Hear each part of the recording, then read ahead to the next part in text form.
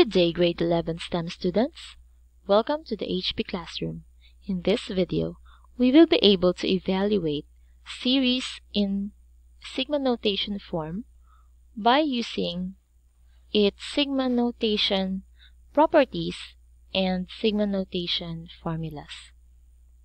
So we have 4 properties indicated as our guide, and we also have 4 formulas which are true if the index of summation starts at 1. So let's discuss this briefly. For the first property, if a certain variable f of I has a coefficient c other than 1, if we need to get its sum, we need to set aside first or pull out c and then solve for the summation of f of I from m to n.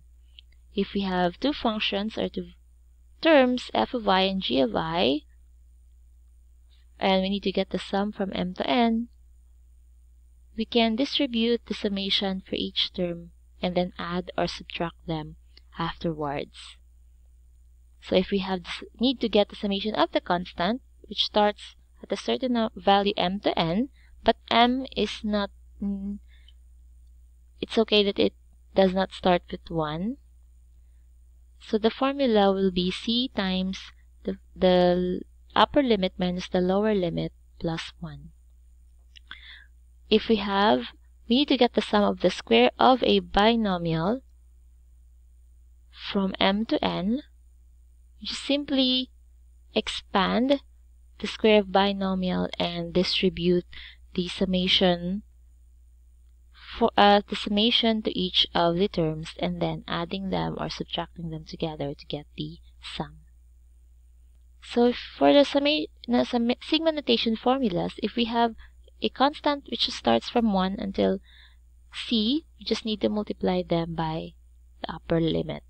And if we have a certain variable I, we need to multiply it by the upper limit times its n plus 1 over 2.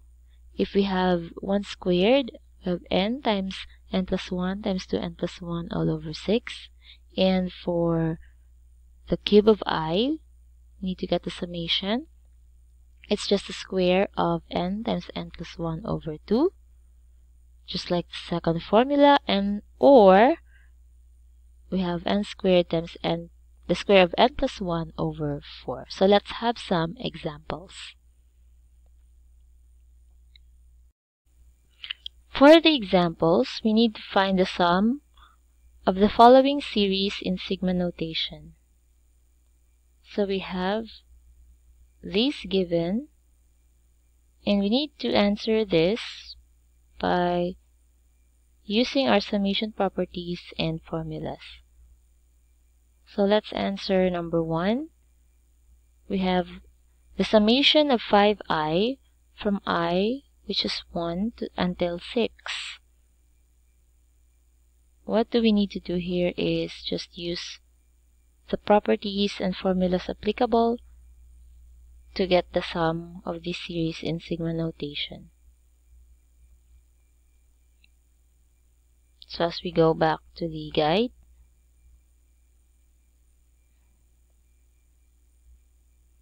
we can observe that we have our f of I, which is a variable, and then we have the coefficient just before it. So what we need to do is to pull out 5 and solve first for the summation of I from I is equal to 1 to 6.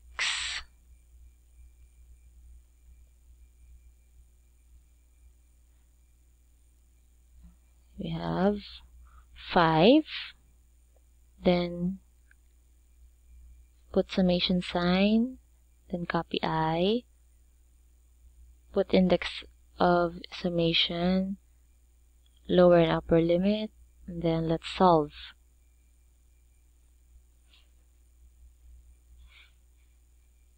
So since the summation I starts from 1 to 6, we can solve it by using the sigma notation formula, which is this one, second one. So we have summation of I from I is equal to 1 to n. So we just need the upper limit, then multiply it by n plus 1, then divide it by 2. So here's the proof why we need to do this. So if we will list down summation of I from 1 to 6, we have 1 plus 2 plus 3 plus 4 plus 5 plus 6. And then another sum is its reverse form. And if we will be adding them all together, we have 2s and 6 sevens in here. So we have 6 times 7. Then divide both sides by s to get the sum. And we have our sum is 21. And we can see that 6 is the upper limit of the summation. And then 7 is, we just added 1 by the upper limit. And then we divide it by 2.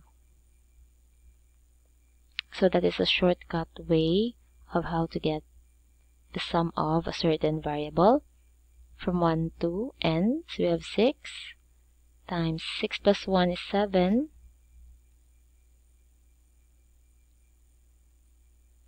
Over 2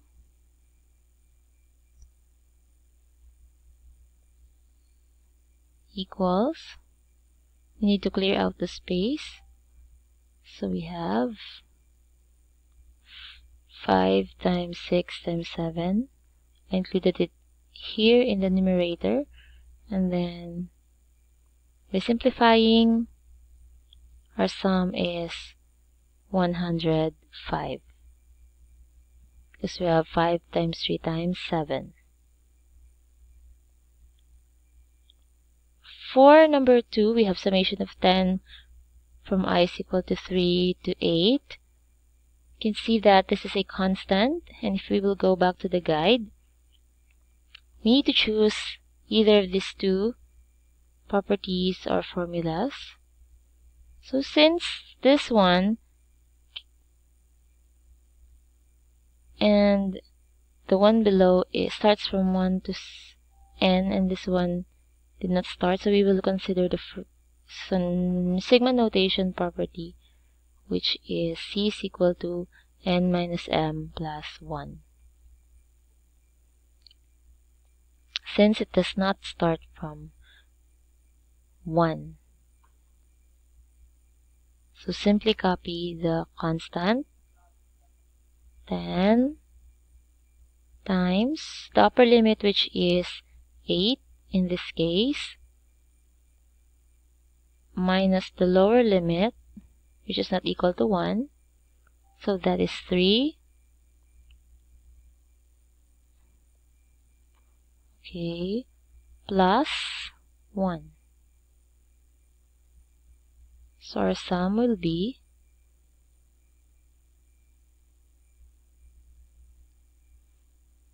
10 times 8 minus 3 plus 1 is 6. So our sum is 60. However, if I is equal to 1 with the same upper limit,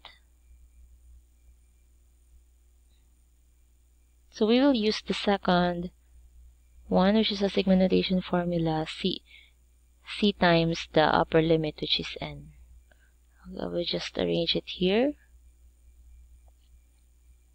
since it does not fit the screen. Okay, there. We'll simply multiply the constant by the number of the upper limit. So we have 10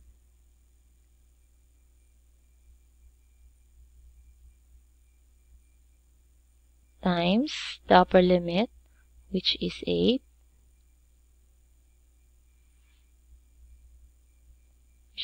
the sum is equal to 80. For the third example, we have the summation of 3k minus 4 from k is equal to 1 to 3. So in here, there is a combination of properties and formulas to be used. But the property here is we have two given terms or binomial that we need to get the sum. So for this one, we just need to substitute the summation notation to both terms. So since 3k looks like the first property, so we will write it as 3, the summation of k from k equals 1 to 3. Then copy the sign of the second term. Then we have summation of 4 from k is equal to 1 to 3. And then let's evaluate. We have 3. Then since k is a variable, we need to use this one, n times n plus 1 over 2. Our upper limit is 3. 3 plus 1 is 4 divided by 2. Subtracted by, since it starts with 1, so we have the formula constant times the upper limit, 4 times 3. Let's evaluate. So we have 4 divided by 2 is 2. 3 times 3 times 2 is 18. Minus 4 times 3 is 12. The answer is 6. So that's the sum of the summation. For the fourth given, we have the square of the binomial k, 2k plus 3 from 1 to 4. Looking at the sigma notation properties, we need to expand the square of binomial and then distribute the summation in order to get the sum. We need to get its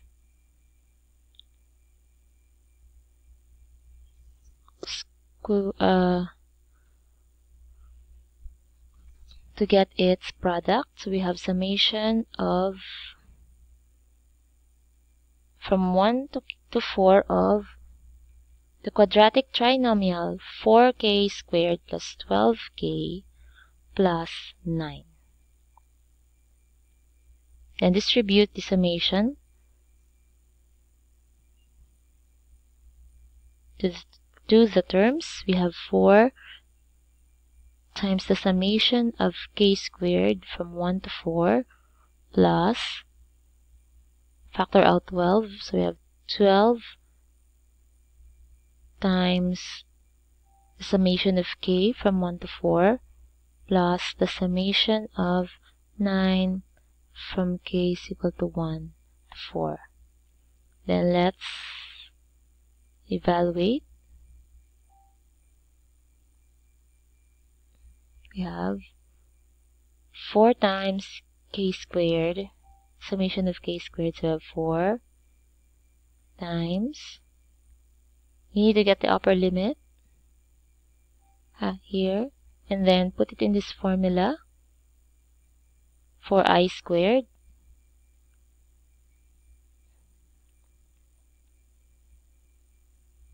So we will start with our upper limit. Our upper limit here is 4.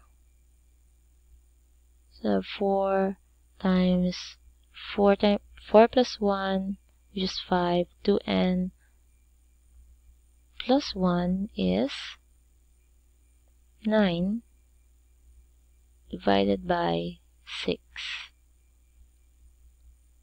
plus 12 times the summation of k. We have 12 times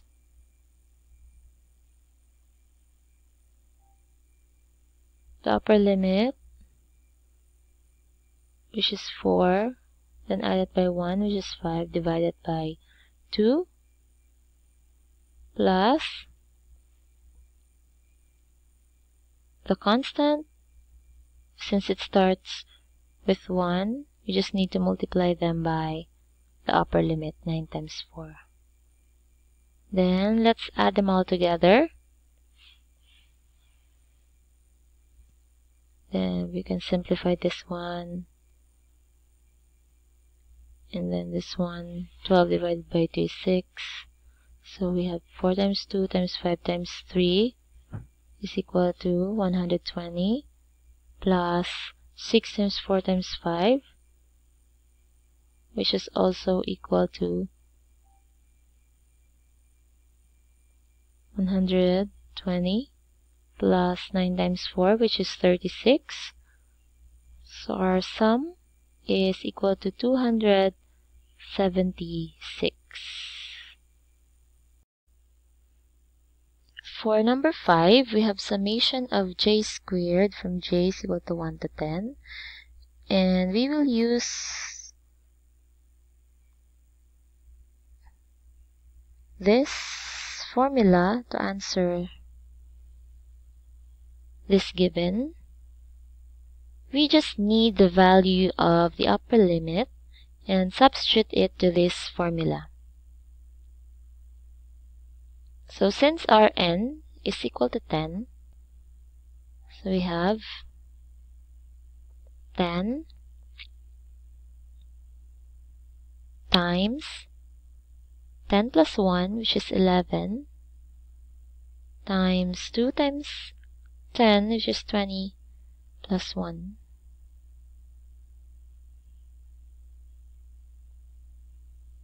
Divided by 6. Then simplify.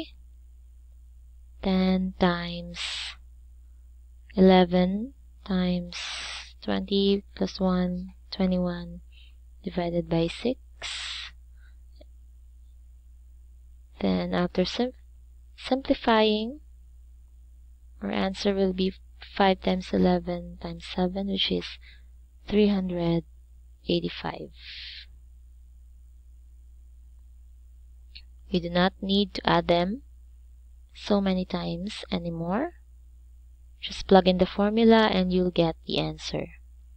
For the last example, we have the summation of j cubed from j is equal to 1 until 10.